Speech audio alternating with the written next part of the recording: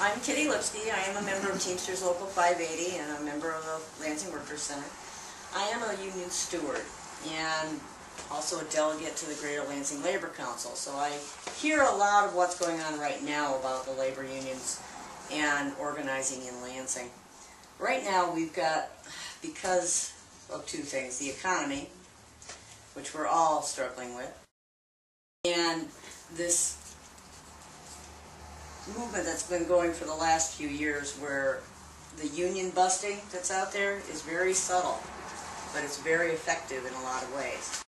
A few years ago, there was a large portion of places where they're going, well, that person isn't really an employee, they're a contractor. They're an independent contractor, so they don't have any bargaining rights as such.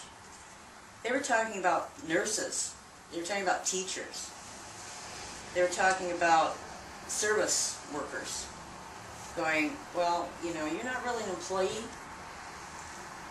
you're an independent contractor. That is a very subtle union-busting tactic. Other things that are going on right now in Lansing, American Red Cross, their workers have been without a contract for more than a year. And nobody wants to be against the Red Cross. I mean, they're a charity, right? They're a nonprofit charity. They give all their money away. Not so much. In 2009, the American Red Cross nationwide made $3 billion in their blood services.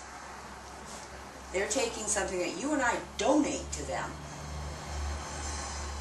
using a few dollars to process it safely, supposedly, and turning around and selling it for up to $1,500 a pint, paid for by our insurance. $3 billion to a nonprofit company. Their CEO, an American Red Cross CEO, in salary and bonuses in 2009, made almost $2 million. This is a nonprofit, and yet they will not bargain honorably with their workers. But of course, that story doesn't come out. How many of you have been involved in a blood drive? Okay?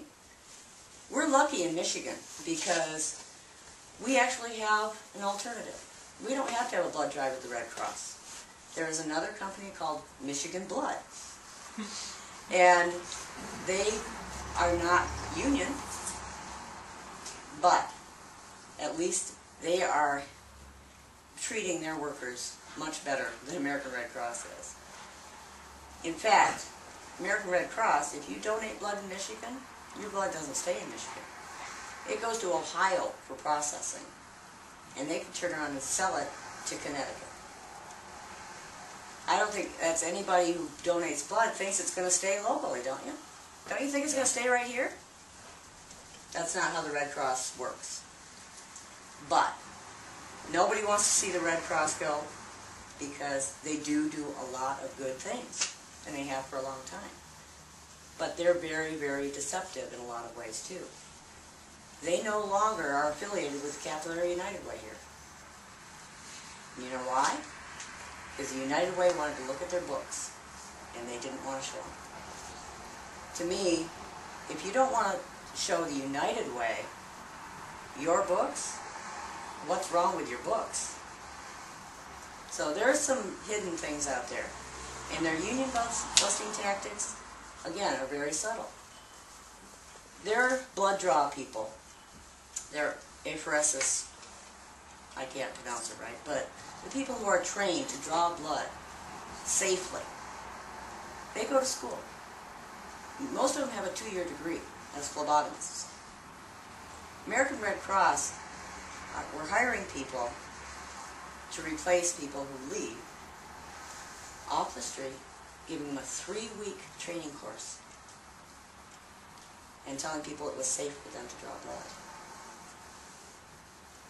In 2009, which is the last year where they have records, American Red Cross was fined by the Food and Drug Administration $42 million because of bad blood. you gotta think. Why are they making $3 billion on a blood company, paying $42 million in fines, and still won't bargain honorably with their work? There's something wrong there. Other things that are happening locally, the nurses at Sparrow Hospital are just now entering their negotiation phase, and there's already subtle pressure on them, and not so subtle pressure, to basically cave, because the fear of this new nationwide insurance is going to drive down the profits of a nonprofit hospital. Okay? But their CEO at Sparrow Hospital, again a nonprofit, made almost $500,000 last year. You got to wonder why. And their business has increased by 22% in the last 10 months. And yet they don't want to bargain with their nurses. This was another place where they were saying, 2 years ago, they were telling their nurses, well, we think that you're not really employees, you're contractors, so we don't have to treat you the same way. And they have some of their other unions there, like SEIU, which is the Service Employees International. They do like the laundry and the food services. They had people who were there, hired in as part-time workers, working 80 hours a week. No overtime. Not accumulating any sick leave, not accumulating holiday pay, not accumulating vacation day, because they were still classified as part-time workers. That is also a union busting technique. I work for the city of Lansing, and because of the economy, we were told all of us are no longer working 40 hours a week. We're working 36 hours a week. That's a 10% pay cut without negotiation. It was imposed on us. As public employees, we don't have a lot of resources out there, because by law we cannot strike. We cannot go through binding arbitration. All we can do is hope for the residents of Lansing to recognize our value and say, listen, you got to start paying your people so that we can get the services we're paying for with our taxes. And the thing is, per capita, we have some of the highest taxes in the state. There has to be a middle ground here where people are getting the services that they deserve. What else is going on? Oh, Greater Lansing Labor Council, which is a central labor council. It's a coalition of lots of different labor entities coming together and talking about all of the common issues that we have. With the election coming up, everybody's a little scared actually, but we are getting out there and pounding the pavement for the Democrats, mostly, because they're the ones who have supported labor most consistently in the past. When you look at some of the Republicans, they come right out and they say, oh, I believe in the right to work. Well, what does right to work really mean? It means that median wages go down like $7,000 a year. It means that the money that is spent on education decreases by 20 to 30%. It means that people lose their homes because they can't find a job that pays enough for them to buy a house. And right to work is also very insidious, because there was a proposal in our state legislature to allow it to become a part of local ordinances rather than statewide. You know, right to work. Does anybody know what right to work means? What it means? What it means is that someone can choose not to be a member of a union, even though it's a union shop, and not pay any dues. Well, without dues, the union has no power to bargain, because it has nobody that they can actually pay to do it. Our local Teamsters 580, we are not just in Lansing. We go from Owasso to Jackson. Some of our members are actually in Ohio, with the car haulers and that sort of thing. And 2 years ago, we had almost 2,000 members. Now we only have 1,500 because the layoffs. You tell UAW people got laid off when GM closed here. So did Teamsters, because a lot of the car haulers no longer had any cars to haul. A lot of them had to go to Kentucky to find work. And then we turn around, there's a big government bailout of Chrysler. It turned around, they got purchased by Fiat. And part of that agreement that Fiat had with the United States and with Chrysler when they bought Chrysler was that they would maintain their union contracts. Well, 2 months later, Fiat announced that they were no longer going to use union drivers for their car hauling. They were going to go non-union. They totally negated the contract that had been in place for 17 years. There is a lot of union busting going on out there. And part of the problem is that people are just not aware of what the unions have done for us. A 40-hour work week, that's a union thing.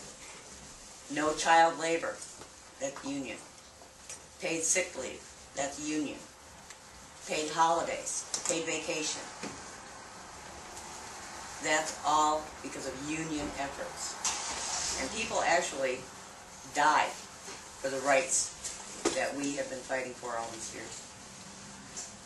Nationwide, the highest union membership rate was around 32% in the 1950s, nationwide.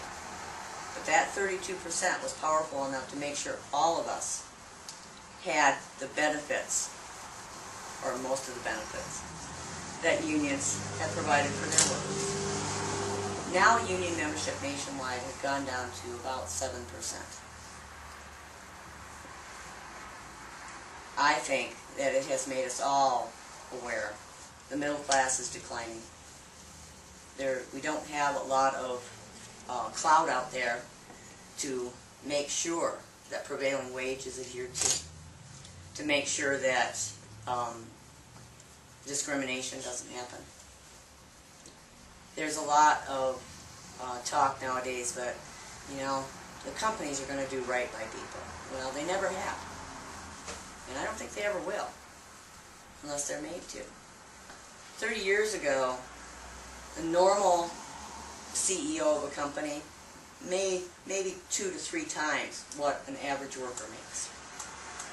In the United States now, a CEO can make 500 times what an average worker makes. And whose work is really more valuable?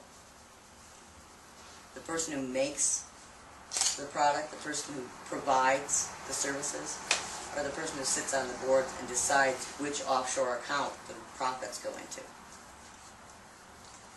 That's the type of thing that we want to get out there. We want to educate everyone as to the realities of what's going to happen if we let the middle class down. Thank you.